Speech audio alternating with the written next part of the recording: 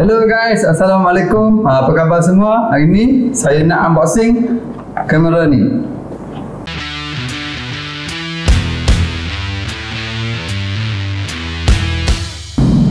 Okay guys, welcome back to my channel. Bersama saya lagi, Bamyas. Okay, untuk video kali ni, saya akan tunjuklah dengan korang apa yang ada dekat dalam kamera ni. Okay, yang ni Sony Alpha 6400. Saya ambil version yang ada sekali dengan kit lens. Yang ni dia bagi kit lens 1650. Okay, jom kita tengok apa yang ada kat dalam kotak ni.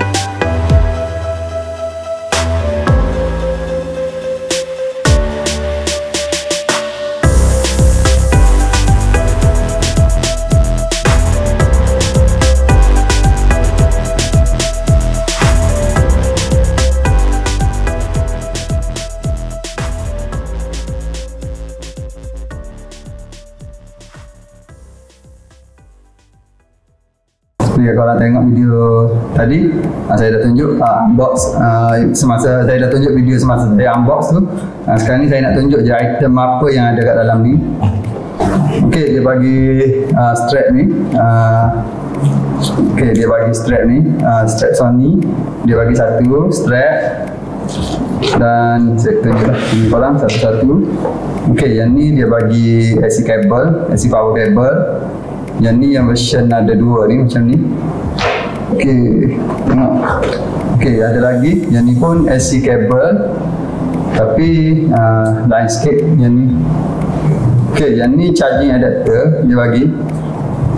Satu macam ni je, dia bagi charging adapter. Yang ni dia bagi AC cable yang standard kita dekat Malaysia lah. Dia bagi yang ni, yang biasa ni. Dan yang ni kabel untuk charging dan transfer lah USB dengan micro USB ni dia bagi. Okay, yang ni dia ada bagi eyepiece ni untuk letak dekat korang kamera, untuk letak dekat korang punya kamera lah. Yang semasa saya dapat kamera ni itu dia ada bagi free gift bateri satu, bateri Sony ni satu dia ada bagi, dan satu lagi memory card 64GB lah dia bagi saya. Dan inilah wajah kamera itu.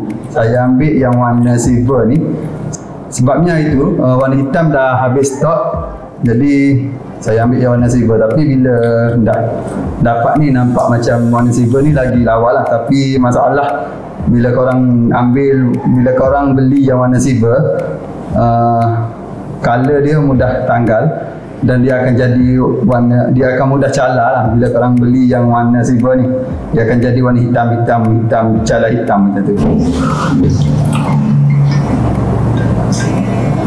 Assalamualaikum. Hello. Yang suka. Okey, apa yang saya cakap tadi dapat dengan kit lens tu, yang ni, inilah kit lens dia 1650 yang dia bagi sekali untuk package ni lah. Package yang saya ambil, untuk saya ambil version ni, dia bagi sekali kit lens. Okey, yang ni kit lens dia. Kenapa saya pilih kamera ni? Sebabnya paling tinggi frame per second yang saya boleh shoot menggunakan kamera saya tu 60 frame per second je dengan 720p. Yang ni saya dah ada baca spek dia. Kalau nak tengok specification dia tu macam mana. Sebabnya yang ni saya beli sebab sebab dia mirrorless dan sensor bagus lah.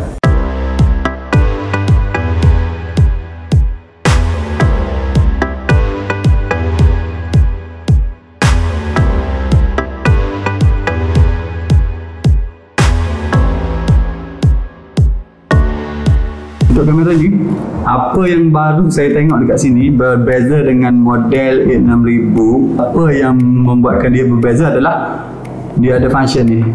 Yang ni je lah. Biasa dia ada bagi function flip screen ni. Okay, flip screen ni korang boleh tarik dan korang boleh tarik lagi sekali, dua kali. Okay, macam ni. Korang boleh buat macam ni. Maksudnya dia buat khas kalau untuk orang yang nak buat vlog lah. Korang boleh rakam vlog. Hello guys. Okay, macam tu korang boleh buat. Jadi saya rasa saya nak cuba kamera ni macam mana kualiti dia untuk vlog semua. Nanti saya akan buat full review lah selepas saya dah guna kamera ni. Sebabnya kamera ni dah lama dengan saya sebenarnya. Saya dapat kamera ni bulan 12 hari tu, dan saya dah guna sekali untuk shoot. Saya shoot wedding untuk sahabat saya dekat di area sini. Saya ada dah shoot hari tu, majlis perkahwinan dia orang, saya ada shoot hari tu. Jadi saya rasa kualiti untuk slow motion semua tu okey, memang bagus. Cumanya masalah dia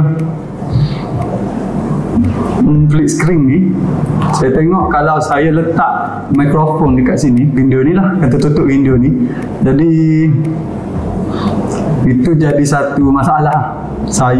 Bila saya check dekat online, bila saya search balik dekat YouTube semua, kebiasaannya pengguna A6400 dia orang akan beli satu lagi bracket yang dia orang letak dekat sini dan keluar dekat sini lah untuk letak mic ini. Keluaran terbaru dia biasa built-in mic dia tu pun dah okey untuk korang buat untuk korang punya vlog lah. Jadi tak ada masalah kalau korang nak guna korang punya built-in mic pun tak ada masalah. Okey, jadi setakat ni ya, video ni tak ada apa yang saya nak cerita sebab saya pun tak tahu lagi nak guna macam mana. Kena pergi jumpa dengan yang dah lama guna Sony ni, belajar dengan dia orang dulu macam mana nak guna. Sebabnya saya pengguna Canon tegak, jadi yang ni first kamera Sony saya. Jadi saya harap kamera ni dapat bantu saya lah dalam perniagaan saya untuk tahun 2020 ni. Saya nak guna untuk buat video-video kepada pelanggan-pelanggan saya lah. Saya harap video ni membantulah kepada yang teringin nak tahu, teringin nak beli, tengah hintai-hintai nak beli kamera Sony yang mana. Jadi saya rasa A6400 ni dah okey kalau korang ada bajet, sebabnya harga dia okey. Sekarang harga kamera ni dalam 4,000, 3,999. Yang ni saya dapatkan daripada M4 kamera. Dia orang bagi macam ni dengan harga ni. Jadi dia orang bagi dia bagi bateri percuma ni satu, dan yang dah ready dalam box tu satu, dan dia bagi memory card 64GB satu. Jadi saya rasa dengan harga 4,000 tu dah okey dekat Kelantan lah. Tapi kalau dekat luar daripada Kelantan mungkin harga kamera ni lagi murah. Saya ada cek sebelum ni harga dalam 3,600 ke 3,700 je dekat Lazada ke dekat Shopee tu. Ada jual, okey, dekat Lazada dan Shopee tu ada dalam harga 3,700. Mungkin kalau korang walk in ke kedai kamera dekat area-area Kuala Lumpur ke Sungai Petani ke, saya rasa dekat bandar-bandar besar macam tu kamera ni harga lagi rendah lah. Sebabnya saya dapatkan kamera ni dekat Kelantan, mungkin harga dia sedikit tinggi lah daripada dekat luar Kelantan. Jadi saya rasa dengan harga 4,000 tu berbaloi lagi untuk kamera ni. Jadi saya ingat nak buat vlog menggunakan kamera ni, tapi taklah, nak guna pun tak pandai lagi. Saya kena pergi belajar dulu yang kepada dengan yang arif pasal kamera Sony ni, sebabnya ni first kamera saya. Mungkin korang tengah hintai-hintai nak beli kamera, kalau korang ada duit lebih korang boleh ambil full frame. Yang ni bukan full frame, sebabnya dia model APS-C, model crop. Kepada yang nak beli kamera ni, saya recommend beli, sebabnya saya tengok build dia pun cantik, cuma masalah dia kecil je. Saya tak suka sangat. Saya tak pernah guna kamera yang kecil macam ni. Jadi mungkin sedikit kekok lah bagi saya untuk pegang dia. Mungkin kalau letak dekat stabilizer okey. Terima kasih kepada yang dah tengok video ni sampai habis. Kalau korang rasa korang nak buat vlog, boleh belilah kamera yang macam ni. Tak kisahlah jenama Sony ke apa ke, korang nak beli, korang cari yang boleh flip screen lah. Sebab saya guna 60D dah boleh flip screen saya, jadi saya cari yang flip screen. Okey, jadi saya harap kepada yang dah tengok video ni sampai habis, terima kasih banyak-banyak. Jangan lupa support Bamyas. Assalamualaikum.